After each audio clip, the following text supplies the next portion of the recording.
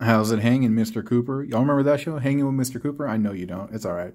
In front of us is Skyquake and Dreadwing. I'm just gonna be honest and tell you that I don't know anything about these characters. I don't know too much about Prime, but I will tell you that, like, dude, I think these figures are phenomenal. The build quality and the design aesthetic. And in this video, you can see this guy. He's been put in this kind of like fan mode to kind of resemble more of his like show self. We have the wings pointed downward, the nose cone in the front, and all of that.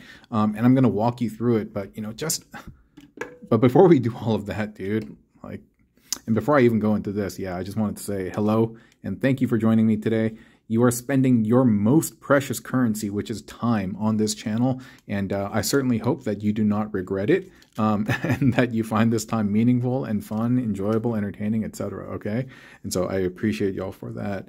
But this character, dude, he's beautiful. The build quality is so nice. The ratchets, the tolerances, the paint, the everything, the accessories, just the way it cleans up.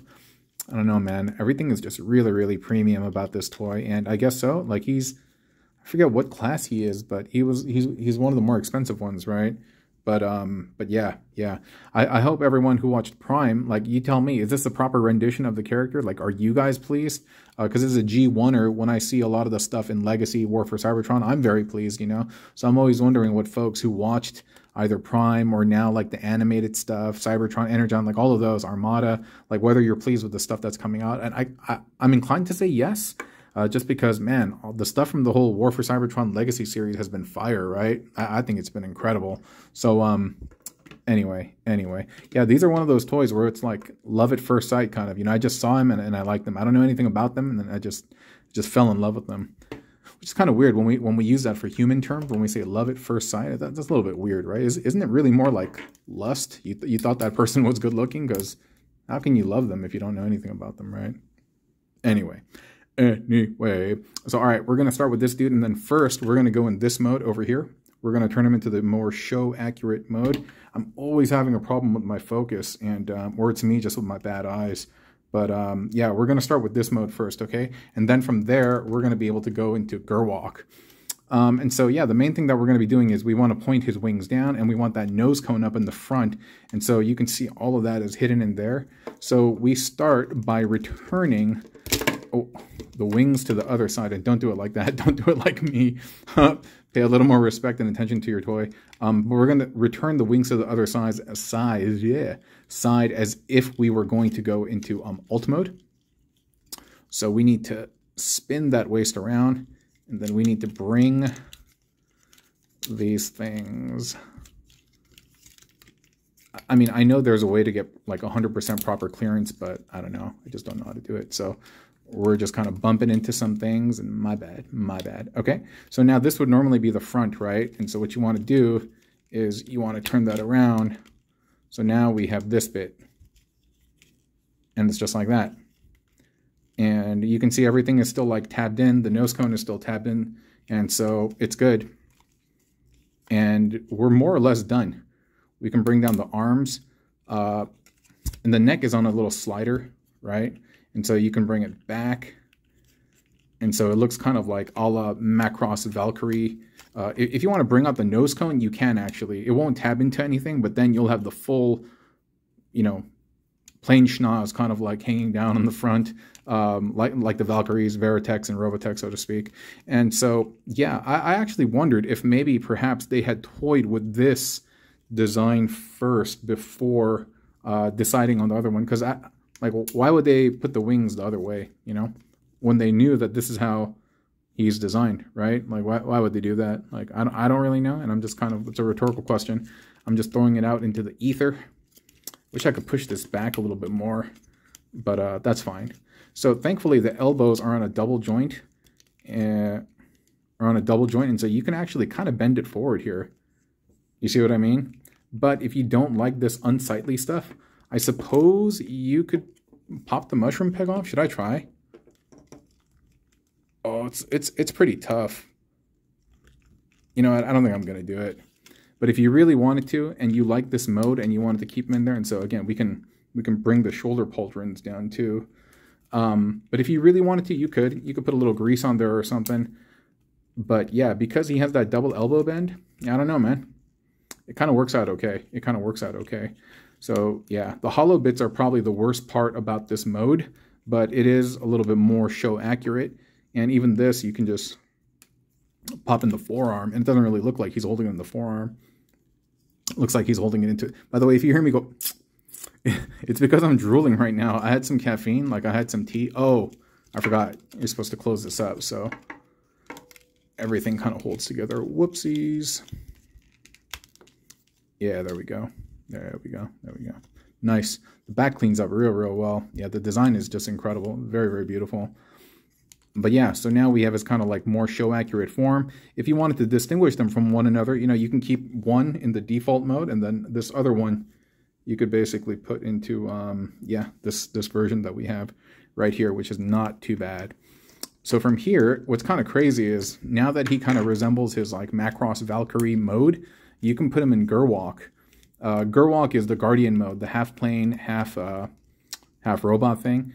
And yeah, oh, but I was saying, yeah. If you hear me go, it's because caffeine makes me salivate, and the tea that I'm drinking, it's English black tea, has caffeine. Therefore, I'm spitting and drooling, and that's why I have to keep slurping up my spit. Otherwise, it's going to just drool out of my mouth. But yeah, so we're going to turn him into Gerwalk, and it's going to be very, very similar to how the Gerwalk actually works in Macross. We're going to pop that nose cone off. Oh, and you can do it by sliding the chest up and dislodging it. This nose cone actually is a much tighter fit than Dreadwing's is, and probably because this is the first mold. I still have difficulty, you know, bending the nose back there and having, when you're in the default mode, having this sit flush, but I think that's a known issue with everyone's copy, right, with engineering and stuff. So now we're just going to return his head back to the way it was, and we're gonna close this all up like we're going into jet mode. Dude, how come I can't get his head in there? Oh, there we go. There we go. Okay. Okay. And actually what this resembles, even the blue one, the green color is very, very, very reminiscent of Genesis climber Mospeada, known as the new generation in Robotech. And in Robotech, this is called the Alpha Fighter. In Mospeada, it's called the Legios. And the Guardian Gerwalk mode in Mospeada is called like the Armo Diver or something like that. And it looks very similar to this. I mean, to be quite honest, it's kind of funny how it just works out like that. The color is very similar. And it would probably look even more like it if I didn't have the shoulder pauldrons there. But, you know, what are you going to do, right? What are you going to do? Yeah, I can't remember. I popped them off once before, and I thought, oops, and I thought putting them back was a little problematic, so I stopped doing it. But I remember, I think it was Punchy the dog from Punchy's lab, who actually did this same mode, but he kept these on, and it looked good on his mode. I just don't remember how he did it. I should have probably consulted it before this video. So yeah, you just bend the legs forward. You just saw what I did, right? And then you just kind of Bobby Flay out the arm. Bobby Flay, is he still popular? You guys know that chef? I don't know. I don't watch Food Network anymore. Dude, I used to watch Food Network religiously with my wife, dude. Like all those game shows, all the cooking shows, all of that. But no, we don't really watch that stuff anymore. But yeah, Bobby Flay was one of those celebrity cooks. But okay, here we go. Gerwalk mode. And if he's a little nose heavy, you need to just adjust it so you get it right. And if he's way too heavy, then you can have the gun kind of... That looks really bad. Hold on. And yeah, it does look like he's kind of popping a squat, but it's fine. It's fine. Everybody got to pop a squat sometime, right? I had him positioned earlier pretty well, but let's just pretend that's what it is.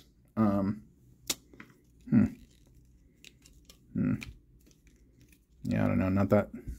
Not that satisfying to me.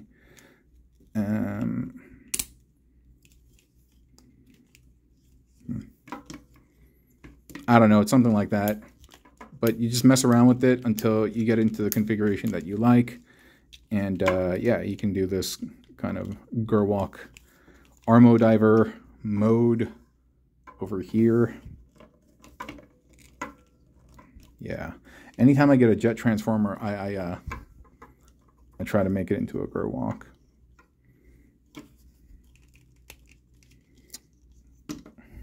Maybe that's a little bit better.